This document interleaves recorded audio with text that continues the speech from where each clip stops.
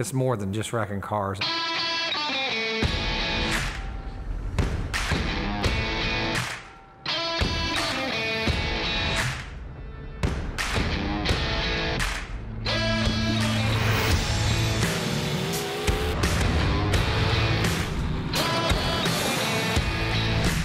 I leave everything on the track.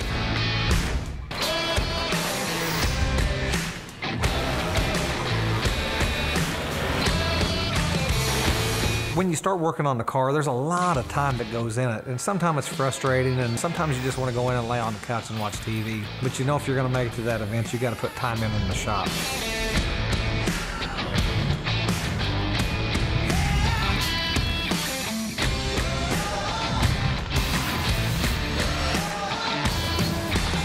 I don't think there's very many guys that are truthful that say they don't get butterflies. I think that's part of what attracts us to the sport. It's getting that butterfly, that anxiousness. Once the green flag drops, all that nervousness goes right out the window.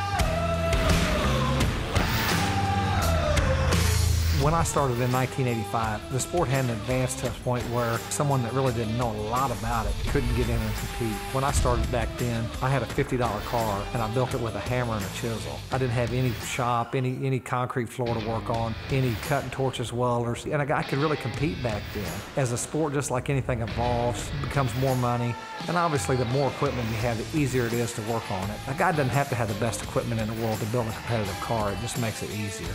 Your equipment will take you a long ways, but no matter what, you've got to be able to drive it.